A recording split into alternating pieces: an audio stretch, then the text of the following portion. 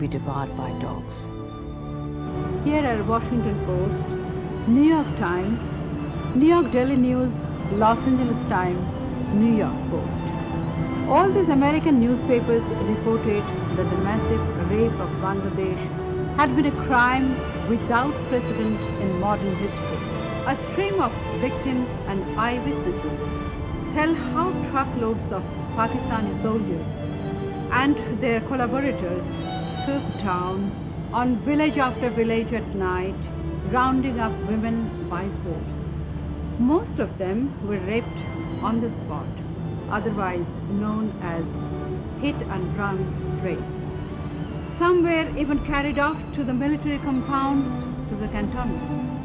Khadija, a 13-year-old girl, could have very well been my daughter. With 4 of her friends, she was walking to school when a gang of Pakistani soldiers kidnapped them. They were put into a military camp in Mohammadpur with 40 other girls, and they were kept prisoner there for 6 months till the end of the war. They were kept naked so that they could not escape, and they were watched so that they couldn't commit suicide. At the end of 6 months, when Khadija was rescued, she was pregnant. She was asked, "Where do you want to go to?" She cried and said, "I want to go to my mother."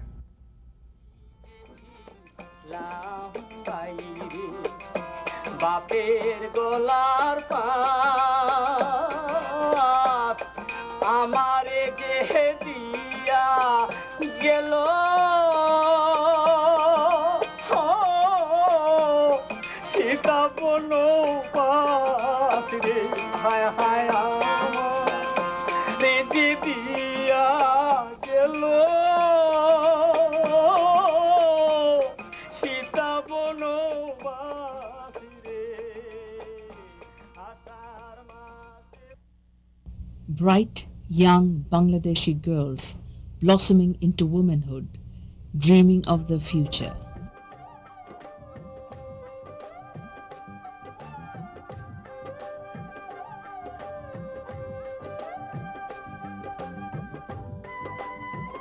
A future crushed underfoot in 9 months.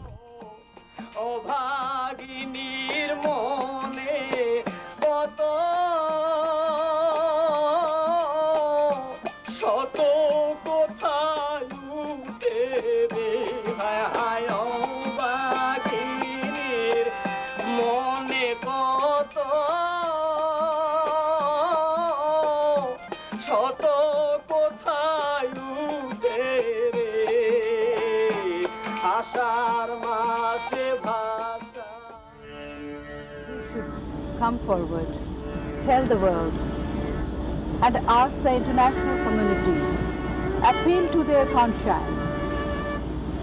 Can we really punish the criminals? Yes, of course. It's about time that even for Bangladesh, the genocide has taken place. There should be some war crime tribunals as they're being held for Bosnia and Serbia.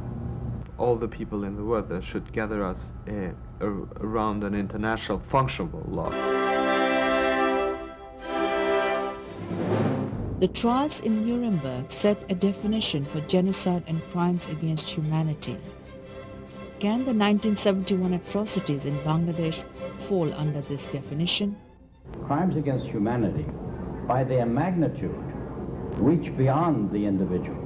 Typical is, for example, the crime of genocide, where whole peoples are killed or exterminated or transferred because of their origin or their ethnic background or their religion or their race, and not because of anything the individual has done or represents. What happened in East Pakistan, which is now Bangladesh, was a genocide and can be compared with other genocides in our time. The dominant culture of West Pakistan, which ruled East Pakistan, was the Punjabi culture, and they came to kill Bengalis. And yes, it was a slaughter, and yes, it was state policy to do it. And there was no rationale for it. People who were killed had committed no crimes.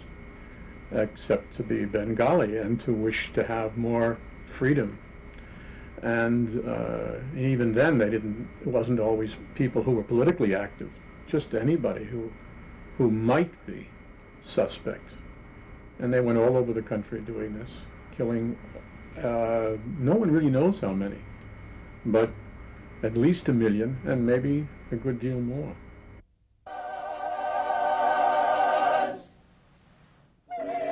On October 1st, 1946, after 315 days of trial, the sentences were pronounced. Hermann Wilhelm Goering, on the counts of the indictment on which you have been convicted, the tribunal sentences you to death by hanging.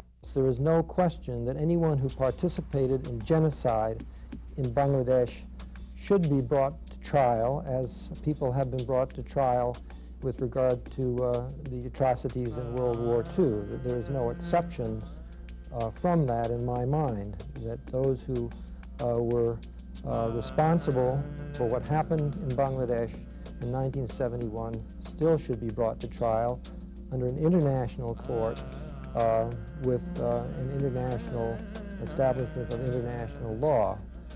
Unfortunately, we have not yet gotten our act together, so we truly have any international justice. But I think the first small steps have been taken in the last 2 episodes of genocide, and I think they should be, justice should be brought to bear on what happened in Bangladesh. It should not be forgotten simply because many people on this side of the world don't know about Bangladesh.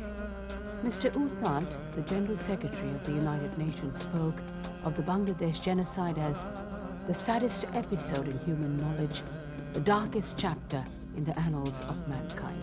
I plead to the conscience of the people of the world to come forward to help those Bangladeshis now who are fighting to bring these people responsible for this genocide for trial.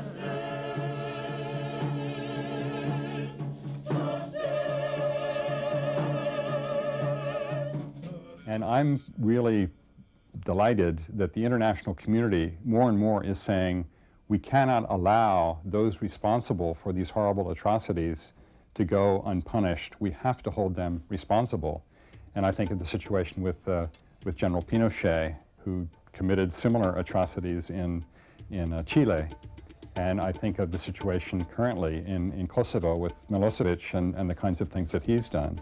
So there are a lot of parallels, and I think it's very, very important that people who are responsible for these kinds of crimes against humanity are held before the court. Madam Isabella Bloom, the head of the World Peace Commission. The shocking sight of these mass graves has horrified and saddened me.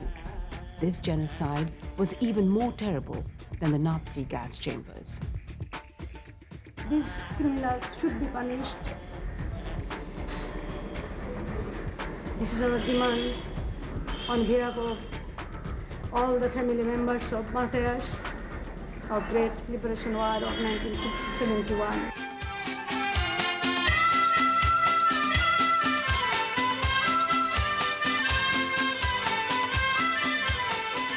The victims are not known to the perpetrators. They are simply carrying out a broader policy of some political goal which their leaders are directing them to do.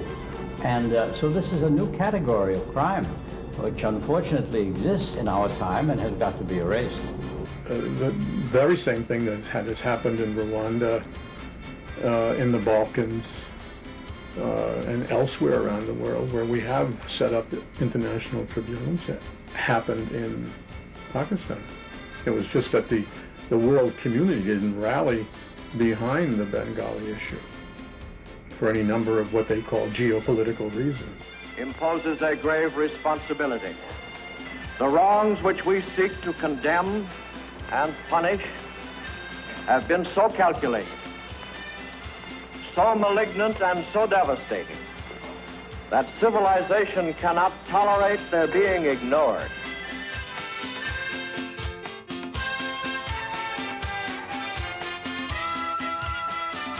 U.S. Senator Edward Kennedy said, "It is difficult for me to believe that any human being could even think of so much barbaric cruelty.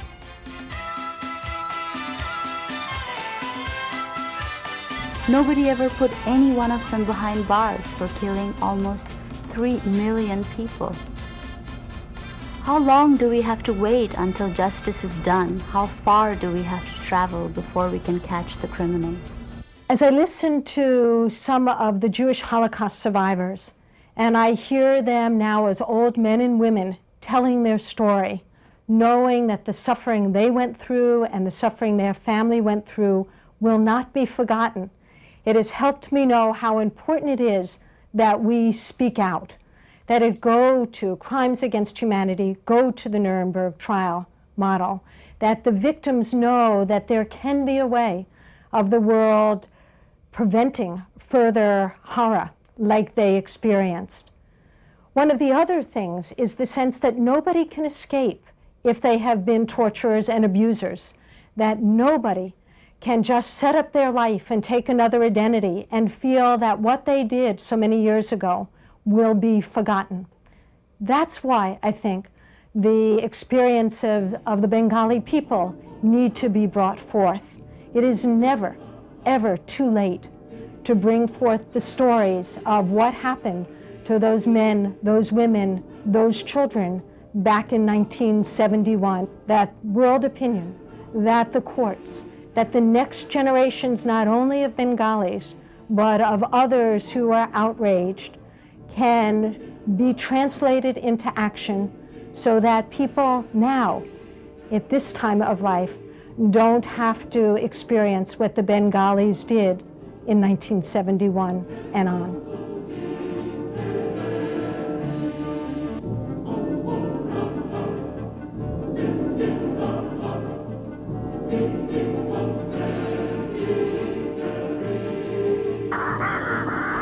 আমাকে যারা এই পিতার ভালোবাসা থেকে বঞ্চিত করলো, স্নেহ থেকে বঞ্চিত করলো, আমার ভবিষ্যৎটাকে চূর্ণ বিচূর্ণ করে দিল। আমার ভবিষ্যৎটা অনেক সুন্দর হতে পারত, হলো না। তাদের অবশ্যই বিচার চাই আমি।